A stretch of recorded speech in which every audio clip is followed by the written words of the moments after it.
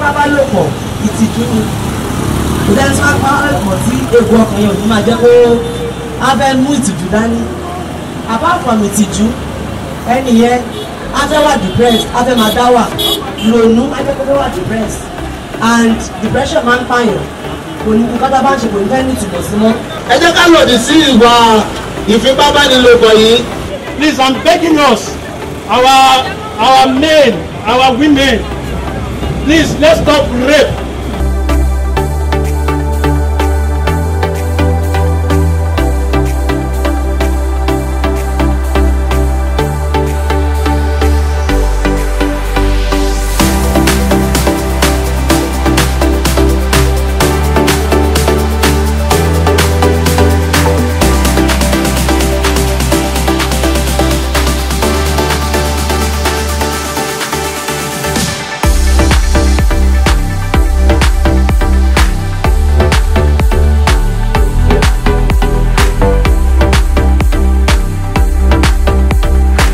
Work Against Rape Oyo Town 2020 is an initiative of Omoyakume Foundation.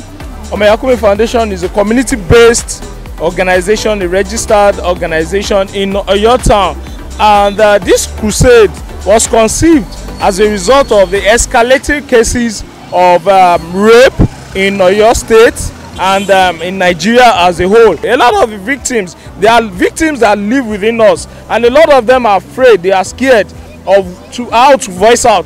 Now we are telling them, we are sensitizing them on what to do should in case it happens, and we are also using this opportunity to appeal to the government to kindly make sure that the sentence for rape case, we feel fine if the sentence are very much, then definitely the perpetration will be reduced.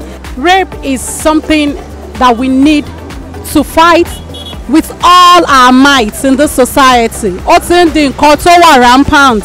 We don't want it. Let's try as much as possible to stop rape. It's very bad. Say no to rape. Rape is never the fault of a victim. So stop rape. No is no. UNICEF in 2015 reported that 1 out of 4 girls and 1 out of 10 boys under the age of 18 has encountered sexual violence. 31.4% of these girls reported that they have the first experience to be raped. My name is Oyeton Abdurrahman, a scout leader from Nigeria. In collaboration with Omoyakume Foundation, today we have come out en masse to campaign against rape. Thank you.